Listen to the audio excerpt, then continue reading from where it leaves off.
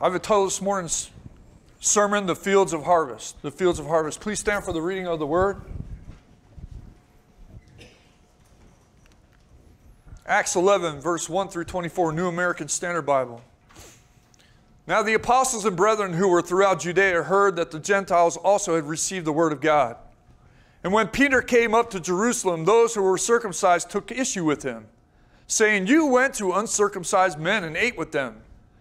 But Peter began speaking and proceeded to explain to them in orderly sequence, saying, "I was in the city of Joppa, praying, and in a trance I saw a vision, an object coming down like a great sheet lowered by four corners from the sky, and it came right down to me.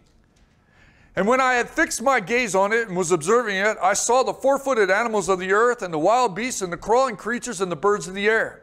I also heard a voice saying to me, 'Get up, Peter, kill and eat.' But I said, 'By no means, Lord, for nothing unholy or unclean has ever entered my mouth.' But a voice from heaven answered a second time, 'What God has cleansed, no longer consider unholy.' This happened 3 times, and everything was drawn back up into the sky. And behold, at that moment, 3 men appeared at the house where I was staying, having been sent to me from Caesarea. The Spirit told me to go with them without misgivings. These 6 brethren also went with me, and we entered the man's house. And he reported to us how he had seen an angel staying in his house and saying, 'Send to Joppa and have Simon, who's called Peter, brought here. And he will speak words to you by which you will be saved, you and your whole household.' And as I began to speak, the Holy Spirit fell upon them, just as he did upon us at the beginning. And I remembered the word of the Lord, how he used to say, 'John baptized with water, but you will be baptized with the Holy Spirit.' Therefore, if God gave to them the same gifts as he gave to us, also after believing in the Lord Jesus Christ, who was I that I should stand in God's way?" And when they heard this, they quieted down and glorified God, saying, "Well then, God has granted to the Gentiles also the repentance that leads to life. So then, those who were scattered because of the persecution that occurred in connection with Stephen made their way to Phoenicia and Cyprus and Antioch, speaking the word to no one except to Jews alone. But there were some of the men of Cyprus and Cyrene who came to Antioch and began speaking to the Greeks also, preaching the Lord Jesus. And the hand of the Lord was with them, and a large number who believed turned to the Lord. The news about them reached the ears of the church of Jerusalem, and they sent Barnabas off to Antioch. And when he arrived and witnessed the grace of God, he rejoiced and began to encourage them all with resolute heart to remain true to the Lord, for he is a good man and full of the Holy Spirit and of faith. And considerable numbers were brought to the Lord." Please be seated.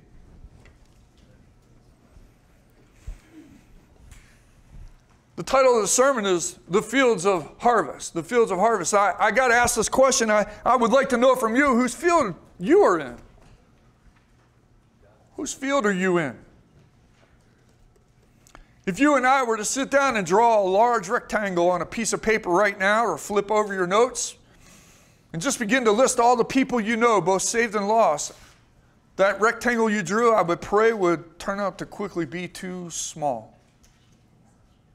And that you should quickly migrate, not to a piece of paper, but into Miss June's classroom and wipe off her whiteboard and start listing even more names. Amen? Why? Because that is this field of harvest for you and your life and where you're at. You have an entire regiment of people in your life, both saved and unsaved. Amen? You have friends and family. You have people that you don't even know that maybe you meet in the marketplace. But I promise you this, each one of you has a list of names in your heart right now of those who need to be born again, those who need ministry in their life. And I would pray that list would grow so big that a small piece of paper just wouldn't suffice. Amen? Why is that, Chuck? Because God's list isn't just for Jews alone, is it? Who is it for? Anyone and everyone who come to faith, right? We were learning about that this morning in Wayne's Bible study, that the faith of Abraham has become the faith of who? Anyone who walks in that form of faith, amen? I need it, you need it. Sometimes we think like the early disciples did. We put our limits on God.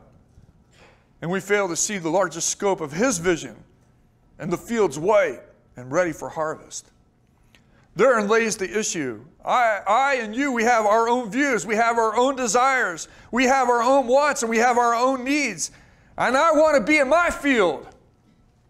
But saying to God, that is not what God wants for you. That is not what he wants for you. You and I will never discover the will of God until we capture his view, until we get a hold of his desires, and we get a hold of his wants, and fulfill the commands he has given to us. I'll say that again. Fulfill the commands he has given to us. I cannot escape the saint, and I will tell you this, church, that it just seems to resonate within everything that I read lately, the fulfillment of his word. Not merely knowing his word, but fulfilling it and doing what it tells us to do. Jesus came and lived on this earth. Would you say he had faith? Would you say that Jesus, anything he spoke, would come to pass? Yes. And he had faith, right? He had faith. Yes. And he just didn't do anything. He did everything. Say again. He did everything. I will say this, Jim, but what did he do? What did he physically do? He had faith. Oh, I believe, I believe, I believe, I believe, I believe, I believe, and you don't do anything? Is that faith? No, according to James, faith without works is death. So you have dead faith. Look, when you do nothing with your faith, it's dead. Jesus went about healing people. Jesus went about ministering to people. Jesus was involved in people's lives. And when they had the opportunity to share with someone who needed to be confronted in the gospel of Jesus Christ, you know what he did? He gave them the word. That's what he did. That's what he was about to do. Abraham, he believed God. He had faith. And what did he do with it? He got up and he went and he did something. Amen? I need his will. You want to discover the will of God? Get a hold of his desires. I mean that. You get a hold of the desires of God and what he wants, you will find yourself in his will. Look at Philippians 2, 19 through 21. Philippians 2, 19 through 21, New American Standard Bible. But I hope in the Lord Jesus to send Timothy to you shortly, so that I also may be encouraged when I learn of your condition. So Paul has a heart to know where the Philippians are at. Where? In their walk. For I have no one else of kindred spirit who will genuinely be concerned for your welfare. So Paul is genuinely concerned with whose welfare? Their spiritual, who? The Philippian church. So who does he send? Timothy. For they all seek after their own interests, not those of Christ Jesus. Oh, did you know that Jesus had his interests? Well, you have your interests. I have mine. But don't you know, are we going to be concerned about what Christ is interested in? How am I going to know what he's interested in, Chuck? Get a hold of his desires, and you will find out what he's interested in. Amen? It should become quickly apparent the Lord your God has placed you in the lives of other people. This is your ministry. This is where God has placed you for a specific purpose and during this very specific time and where you find your life. How do you know that? Well, look at Acts 17, 22 through 31. So Paul stood in the midst of the Areopagus, and said, Men of Athens, I observe that you are very religious in all aspects and respects. For while I was passing through and examining the object of your worship, I also found an altar with this inscription, to the unknown God. Therefore, what you worship in ignorance, this I proclaim to you. The God who made the world and all things in it. Who did that? So he made who? He made you. He made me, right?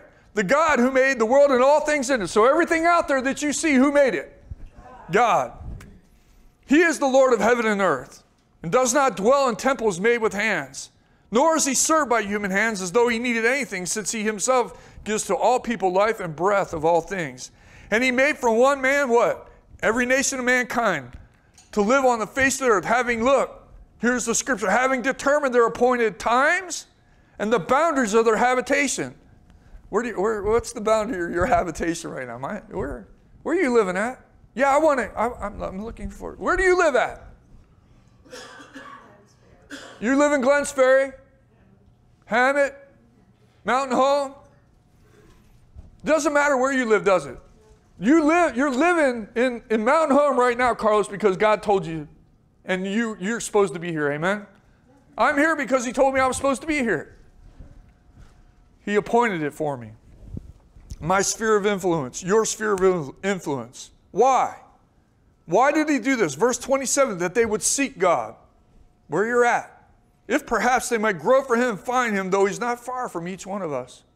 For in him we live and move and exist. And even as some of your own poets have said, for we also are his children. Being then the children of God, we ought not to think that the divine nature is like gold or silver or stone, an image formed by the art and thought of a man. Therefore, having overlooked the times of ignorance, God has now declared to men that all people everywhere should repent. One of my favorite words, amen? Because he has fixed a day in which he will judge the world in righteousness through a man whom he has appointed, having furnished proof to all men by raising him from the dead. Who's he speaking of there? Jesus. Jesus. Look, even as God took Adam and placed him in the garden of his creation to tend it and to take care of it, so he has done to you. He has done the same to you. He has placed you where he wants you to be so that you will tend it and take care of it. Then again, too often we only think of the lost when we begin to think about this, don't we? When it certainly comes to ministry. But if you look closely here in Acts 11, you see the Lord is also concerned about the attitudes of his own and what they think is true, but is not. The things that Peter thinks, and even all of his buddies, right? They think that Gentiles are still considered what? Unholy. You shouldn't be hanging out with them. Don't go to those people even though they're in your life. Don't go ministering to those people. Only to who? Jews. And that attitude was what?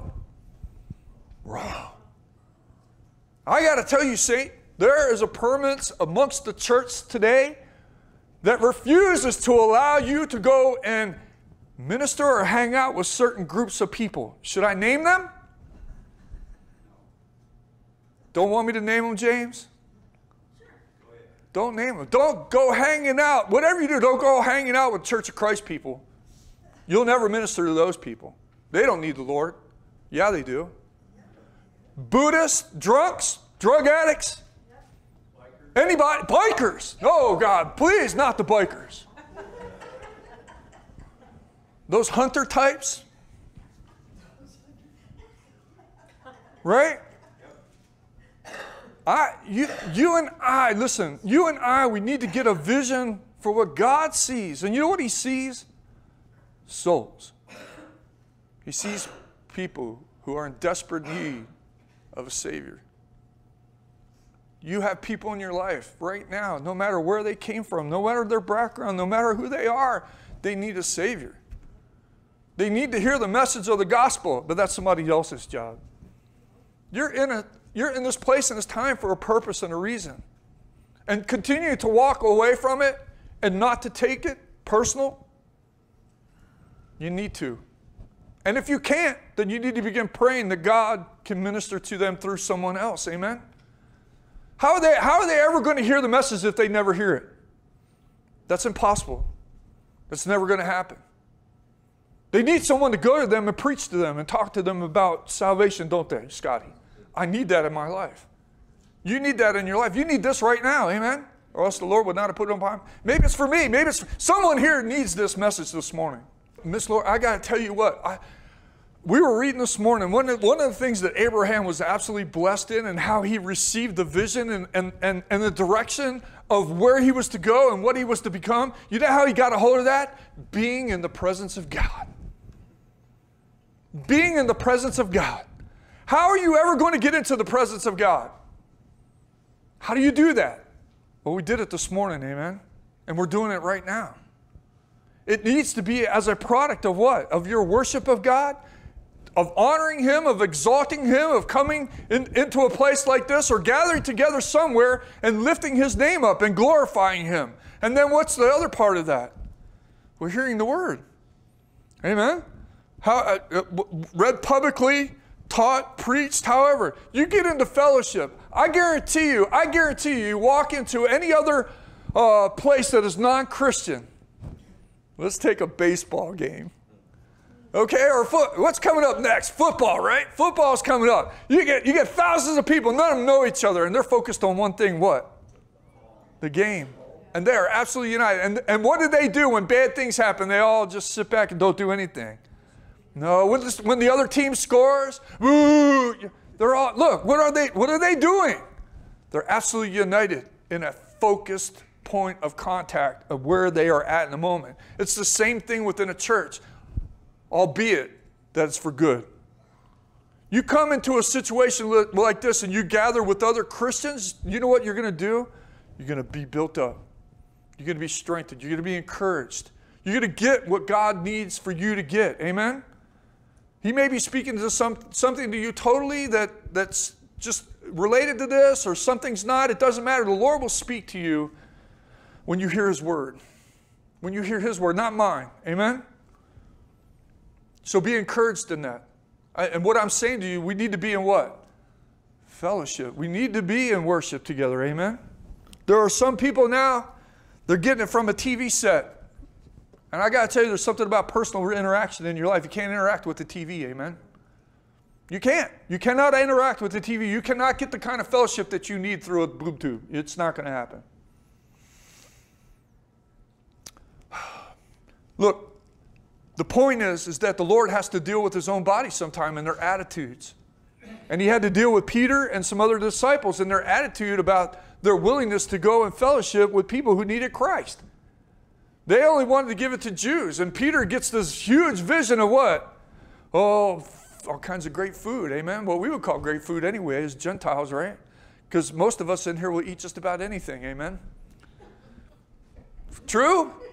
We want it fried, we want it pickled, we want it any way we can get it. If it's got the word food, like my dog, you know, Newton. Maybe I've told you this before. When we first got Newton, you know, he was an abused dog. But man, what a smart dog. And we would feed him his food. He had these little vitamin bites in there, right? And he would go and collect them all up. He wouldn't eat those. He would collect them in his mouth and then go drop them on the floor. And I got to tell you, the dog's got to be a genius, because every time he dropped them, they were in perfect geometric shapes. They were in perfect lines, squares, rectangles, you name it. It always seemed to land in a perfect geometric shape. And so Julie and I struggled for a long time trying to figure out, is the dog trying to communicate something to us? And we would literally go up there and look at his dog food as it's laying on the floor, trying to read them like tea leaves or something to see if there's something in, some kind of special message in there. And it finally dawned on me what he's trying to tell us. No, because he always went back and ate those things. Yeah. But the reality was, Julie says, Chuck, do you know what he's trying to say to us? I was like, yeah, I know what he's trying to say. She goes, what? I goes, more meats. That dog loves meat, man. Look, the Lord loves you. And He's trying to communicate to you. You have people in your life right now. You have a sphere of influence in your life right now. And He's trying to communicate to you and to me. Amen? This isn't just for you. Peter's confronted in his attitude and his unwillingness to associate with those he considered unholy and unclean. But look what the Lord does. He gives him a new vision. Right? Literally, He gives him a new vision. He gives him a word of confirmation, and then a practical experience of putting it to work. What are you talking about, Chuck? Well, listen. He gives him a new vision. What was the vision? Well, the sheet hanging down. It came down full of animals he's never eaten. Go eat that stuff, Peter. Go get them, kill it, eat it. No way, Lord. I'm not touching that stuff. I never put that stuff in his mouth. Well, that happens 3 times, and he's like, man, I wonder what that meant. And then all of a sudden, he's got a knock at the door, and he sees 3 Gentiles hanging out there. And all of a sudden, the Holy Spirit speaks to him. There's a word of confirmation. So he gets a vision and a word of confirmation from who? The Holy Spirit says, you go with those guys. Chuck's rough paraphrase, it's okay. Don't think of them anything. You just go with them because this is from me. So he's got a vision. He's got a word of confirmation. And then the practical application of now, well, somebody else will go minister to those people. I'll just sit here in my house. Is that what he does? No, his faith, look, he gets up and he goes with these guys and goes to a whole new place. And not only so, but he grabs several of his buddies and says, come with me. And they go and they begin to minister. That's the way it works. I need a new vision. You need a new vision. And then I need a word of confirmation in it that it's actually of God. And then I need to be about it and practically do it.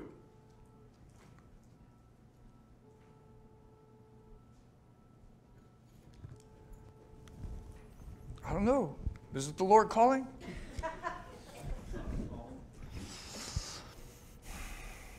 Some.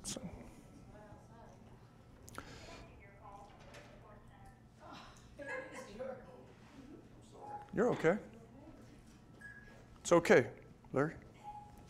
So Peter's confronted with his attitude. What are you getting from that, Chuck? That the Holy Spirit, that the Lord cares about what you think and what you believe to be true, doesn't he? And when you're wrong, guess what he's going to do? He's going to correct you in it. He's going to tell you the truth. He's always about telling the truth. So Peter gets it. He gets what the Lord is communicating. Then he shares it with others, and actual ministry occurs as a result. It doesn't stop there, because Peter then has to defend his actions before the very disciples of the Lord. You will notice the ministry of the Holy Spirit is always present in the revealing of the truth of the Lord to the lost and to the saved. So the Holy Spirit is always engaged in revealing the truth to who? Not just the lost, but also to who? Everybody. Even his closest disciples still need education. They still need to be taught. And Jesus cares enough to do so through the Holy Spirit. See, the Lord has a ministry still. Say that again, Chuck. The Lord still has a ministry. And he still has a harvest field that he is still intimately operating in. And guess where he's put you? In his field, not your own. Yes, even so, the Holy Spirit still has a ministry. And so do you. May he open our eyes and our hearts to see it. There is ministry within the body of Christ, and there is ministry outside of it. But it will never occur outside of the ministry and the change of heart, mind, soul, and actions within each of us. It will never occur, I'll say that again, outside the ministry of the Holy Spirit and the Christ in us, to change our hearts, to change our minds, to change our souls and our actions within each of us and the things that we do. It is not just a matter of knowing the commands of the Lord, but to fulfill them. It's not enough just to know his word. You must fulfill them. How do you know this, Chuck? Well, look at John chapter 14, verse 31 through 42. Meanwhile, the disciples will urge him, saying, Rabbi, eat. And he said to them, I have food to eat that you know not about. So the disciples were saying to one another, no one brought him anything to eat, did he? And Jesus said to them, my food is to do the will. Look, my food is to do the will of him who sent me and to accomplish his work. Jesus is all about what? Fulfilling the will of God and doing what he's been sent to do. I can learn from that. Do you not say there are yet 4 months and then comes the harvest? Behold, I say to you, lift up your eyes and look on the fields, they are white for harvest. Already he who reaps is receiving his wages and is gathering fruit for eternal life, so that he who sows and he who reaps what? May rejoice together. For in this case the saying is true, one sows and another reaps. I sent you to reap that which you have not labored, others have labored and you have not entered into their labor. From that city many of the Samaritans believed in him. Why? Because of the word of the woman who testified. And he told all the things that I have done. So when the Samaritans came to Jesus, they were asking him to stay with them, and he stayed there, what? 2 days. And many more believed because of his word. And they were saying to the woman, it is no longer because of what you said that we believe, for we have heard for ourselves and know that this is the one indeed, the Savior. Look, what happened? They heard the message twice. From who? From the woman? Remember the woman? This is all about the story of the woman sitting by the well who wants a drink of water, right? So after Jesus gives her the truth, she goes and starts telling everybody about what had happened. And then they beg him. The Samaritans beg him to stay, hang out for 2 more days, and he does. And so what does he do while he's there? He preaches. He continues to present the Word of God. Jesus had faith, but you know what he did? He did something with it. Amen? He presented the Word before them. And then they believed not just because of the woman, but the confirmation of who? What Christ told them. Interesting. I am here to fulfill the commands of the Lord. Would you repeat that with me? I am here to fulfill the commands of the Lord. I am here to fulfill the commands of the Lord. You are here to fulfill the very commands of the Lord. And in fulfilling the very Word of God, we become fulfilled and our lives have purpose and meaning. What are you talking about, Chuck? Okay, so Jesus came on this earth and he lived this whole life. Had he received yet what he was supposed to receive? Did he? While he was upon the earth, did he receive it yet? No. No. He had to live his life in faith, right? And he went about exercising that faith and doing everything he could in the name of who? His Father. He actually presented God's name before anyone and everyone. By what? By healing them? Yes. That gave opportunity for him to what? To preach and teach more. Amen? He walked through this whole process and winds up going to the cross. But even in that, he has to walk by faith. Amen? And at the point that he goes to the cross and he dies, listen, at that very point when right before he gives up the Holy Ghost in his life, what does he say? It is what? It is accomplished. It is finished. And if you look deep enough in the Greek, you'll find that he's actually saying it is fulfilled. It is fulfilled. He fulfilled the command of God upon him to live his life and do what he was commanded to what? To do and to be. I can learn so much about that as a Christian. I am here to fulfill the commands of the Lord. You ought to write that on a piece of paper and stick it right on your mirror every morning so you have to look at it. Amen? You're here to fulfill his word. Look through the scriptures on your own. Take the time. Look through the 4 Gospels. And I challenge you to write down every time this statement that Jesus makes. This was to fulfill what was spoken by the prophet. This was to fulfill what was spoken by the prophet. Jesus came not to abolish the law, but to fulfill it.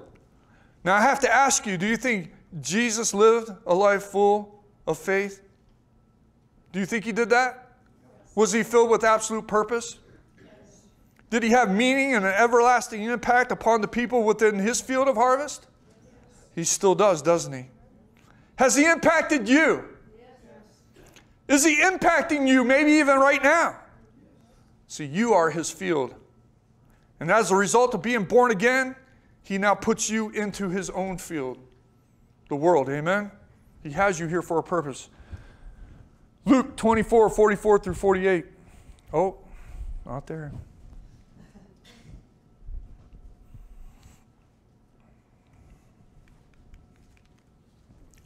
Luke 24, 44 through 48. Now he said to them, these are my words which I spoke to you while I was still with you, that all things which are written about me in the law of Moses and the prophets and the Psalms must be fulfilled.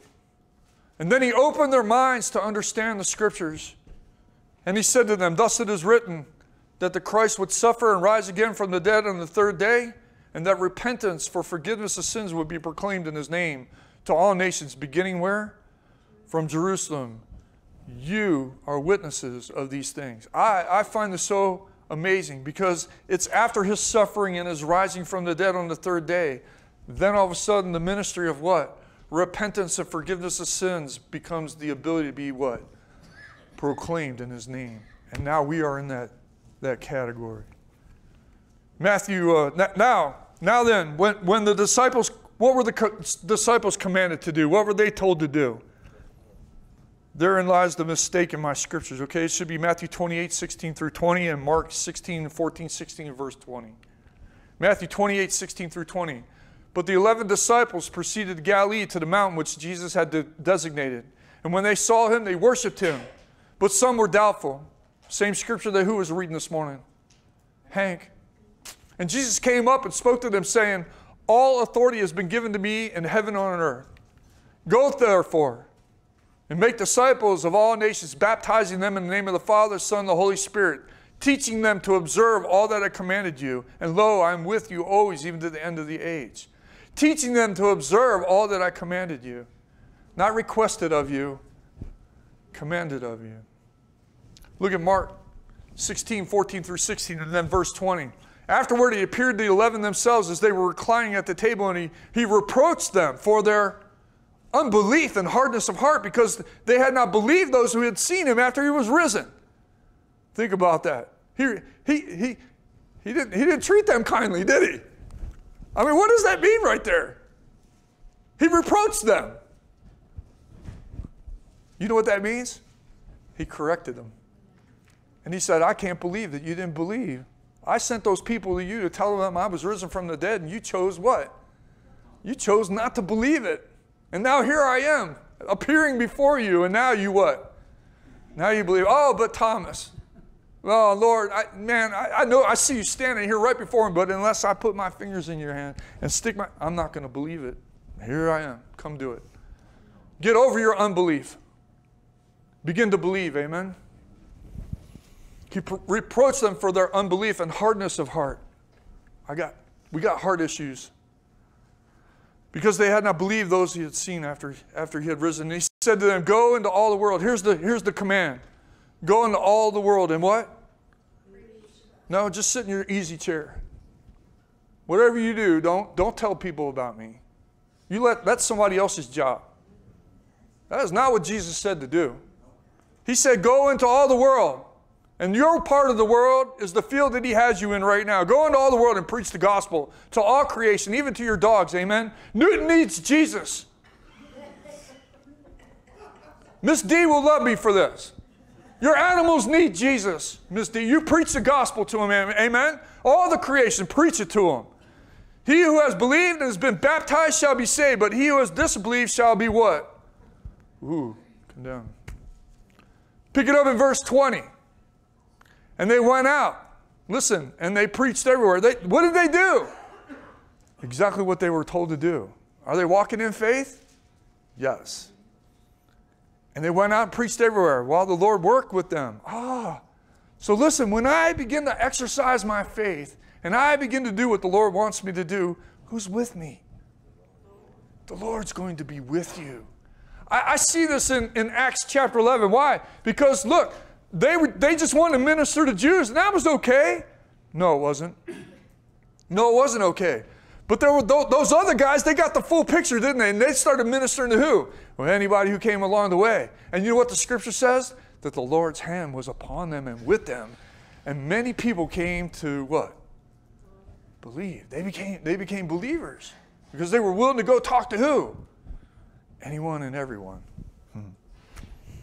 And while the Lord worked with them and confirmed the word by signs that followed.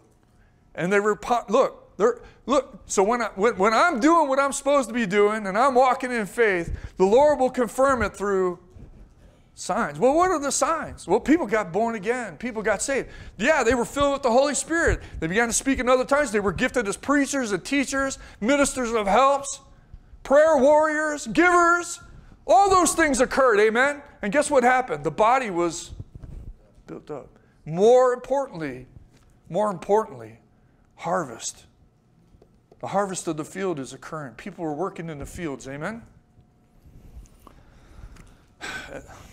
And they promptly reported all these instructions to Peter and his companions. And after that, Jesus himself, who? Jesus himself sent out through them from the east to the west the sacred and imperishable proclamation of eternal salvation. I don't know why, but I love that portion of scripture right there. I just want to roll that around in my brain. Jesus himself sent out through them from east to west the sacred and imperishable proclamation of eternal salvation. How long is this proclamation going to go on for? I want to be a part of that. You need to be a part of that. The signs that accompany belief as a result of fulfilling the word commanded. I'll say that again. the signs that were accomplished through belief as a result of fulfilling the word commanded. What has the Lord commanded you to do? What has he commanded you to do? I would suggest that we should follow that. Why? Because through fulfilling that and doing what we're commanded to do, you know what we're going to find? You're going to find the fulfillment you're looking for in your life. You're going to find a life that's worthy of living, amen? And the people around you are going to be fed, and they're going to come to Christ. They're going to come to Christ. By virtue of obedience to the command of preaching the gospel, fulfillment is given to others and brings fulfillment to you. Why? Because you're working in the field. You're actually doing something. You're in the field of harvest. Look at 1 Corinthians 3. Well, I'm sorry, what is that? 1 Corinthians 3, 4 through 11. For when one says, I am of Paul, and another, I am of Apollos, are you not mere men?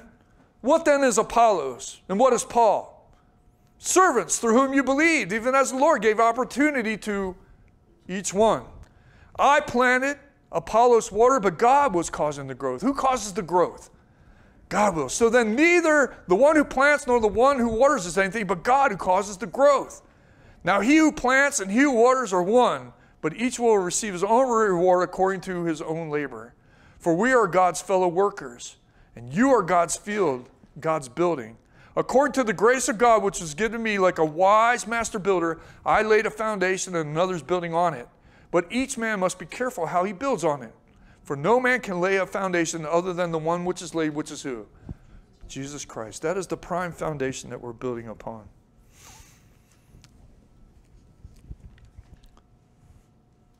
Verse 19 through 24. I'm going to read this scripture. So then those who were scattered because of the persecution that occurred in connection with Stephen made their way to Phoenicia and Cyprus and Antioch, and speaking the word to no one except to Jews alone.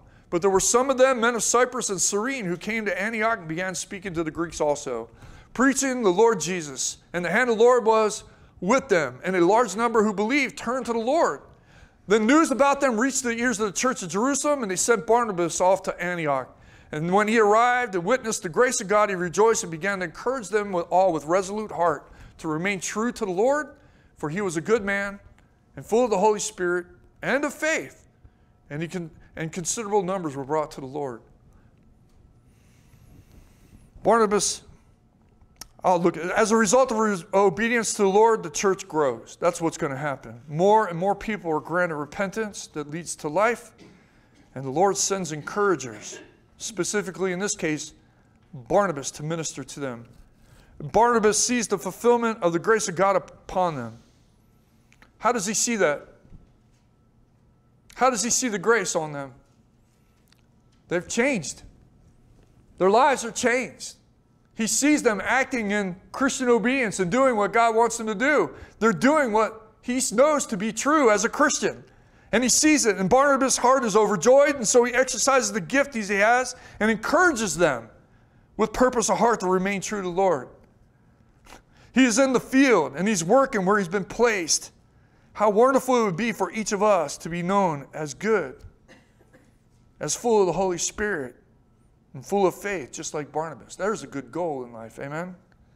I would challenge you, come saints, come, follow and fulfill his command to you and enter his field of harvest. Enter the field, get involved, pull weeds, plant, sow, water, do whatever God wants you to do, amen? Just get involved and do something with your faith. Even Barnabas did that. I know he had faith. And when he heard, what did he do? He went to the body and he began to do and exercise the gift that he had been given. Amen. Matthew 20, 1 through 16. Listen to this. For the kingdom of heaven is like a landowner who went out early in the morning to hire laborers for his vineyard. And when he agreed with the laborers for a denarius for the day, he sent them into his vineyard. And he went out about the third hour and saw others standing idle in the marketplace. And to those he said, you also go into the vineyard, and whatever is right I will give you. And so they went. And again he went out about the 6th and the 9th hour and did the same thing. And about the 11th hour he went out and found others standing around. And he said to them, why have you been standing here idle all day long? They said to him, because no one hired us. And he said to them, you go into the vineyard too. And when evening came, the owner of the vineyard said to his foreman, call the laborers and pay them their wages, beginning with the last group to the first. And when those hired about the 11th hour came, each one received a what? A denarius. And when those hired first came, they thought that they would receive more. But each of them also received a what? A denarius. And when they received it, they grumbled at the landowner, saying, these last men have only worked 1 hour, and you have made them equal to us, who have borne the burden and the scorching heat of the day. But he answered and said to them, friend, I'm doing you no wrong. Did you not agree with me for a denarius? Take what is yours and go, but I wish to give to this last man the same as to you. Is it not lawful for me to do what I wish with my own? Or is your eye envious because I am generous? So the last shall be first and the first last. What does this have to do with this portion of Scripture? Well, you've been hired into the field. How long have you been in the field? Some of us have been in the field for a long time, amen? 72 years in the field. Some of us are just maybe getting here kind of recent. Amen? How much do you get paid, Lloyd? The same grace, the same faith, the same hope, the same love, the same salvation, the same forgiveness as anybody else who comes fresh into the field, amen? But I need to be getting into the what? Get into the field. Get into the harvest field and do what God wants you to do. Exercise your faith. Yes, have faith. Believe that people are going to come to the Lord. Absolutely. But then do something with it. Amen? Follow it through and then present the gospel if you're able. And if not, find somebody who can. Amen? Any other thoughts, any other scriptures?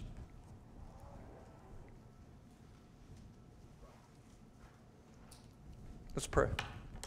Most gracious and heavenly Father, we're so grateful to you, oh God. In every way, shape, and form, Father God, we see how your faith is always in action in the doing of it. By faith, you created the heavens and the stars, and you created something. You did something with your faith. You gave us love. You gave us peace and joy, happiness, Father, all the things that we desperately want from you. And we come to that through salvation in your Son, and we're grateful to you for it, oh God. Only, Lord, teach us to put our faith to work and to be about life and not about death, Father God. Help us, oh God. Open our eyes to your fields. Help us to see them clearly, Father. Wait for harvest. And Lord, when we have the opportunities that we know that you're going to give to us, help us to exercise it by doing what you've called us to do and to be. Remind us of your holy word in those moments. Anoint us by your Spirit in those moments. And Father, more than anything, tune the hearts of those who desperately need you, whether they're lost or saved. And give us the message that they need for the moment of the day and the time. Father, we love you so much, and we're grateful to you for it. Lord, thank you so much for what you're going to do. And even though we can't see it, we know it's coming. We know it's coming. There's opportunities coming down the street this week, maybe tomorrow, maybe today. Only help us to be tuned out, Father, to you and what you would have us to be and to do. And we worship you in it, Father God. We're asking you for souls, and we're asking you more for people in the field to deliver them to you, Father, that you might be glorified and magnified. Let your name be proclaimed. Let your gospel go forth because it is eternal, and it brings eternity to those who hear, Father, and believe. It's in Jesus' name we pray, and everybody said, amen. Amen.